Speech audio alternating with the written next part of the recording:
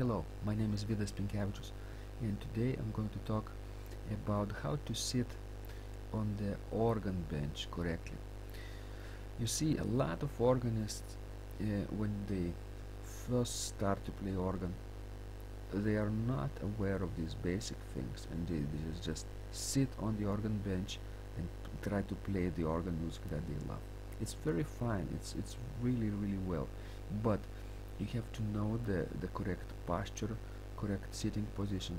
So what we do is we sit in the middle of this organ bench and put the bench in parallel with the keyboards, and we sit in the middle of it, and we adjust the height so that our feet would just hover above the keys.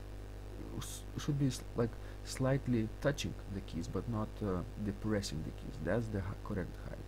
The distance from the manuals and the bench is such that you sit on the bench, and while you're sitting, your normal position, your relaxed feet are almost touching the sharp keys.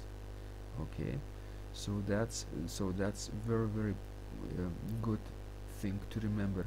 Just keep your feet touching the sharp keys, and that's almost exact position, very natural position.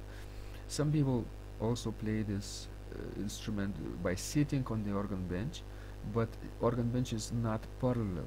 It has to be parallel.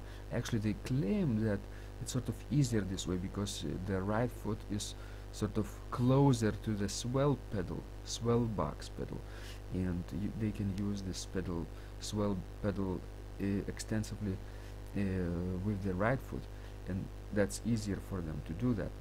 But what that does, your body, if you sit sort of stretched to the left side, your body is also stretched to this left side, and it's not very healthy for your body position.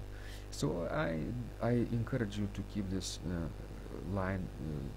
this bench position in line with the keyboards, parallel with the keyboards. The height is so that you could just keep your feet hovering above the keys, touching but not depressing, and the distance from the keyboards is such that you just barely touch the sharp keys with your toes. So that's what you have to remember when you sit on the organ bench.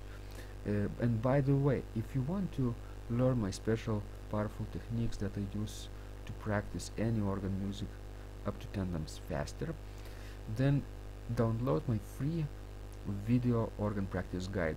It's called How to Master Any Organ Composition, and in this free video I'll show you the techniques that I personally use in my regular everyday practice that allows me to play any organ piece and to learn any organ piece up to 10 times faster. So you can apply these tips in your practice, and you can do the same with your pieces and learn them just like me, just like I do, up to 10 times faster. This is secret powerful ways.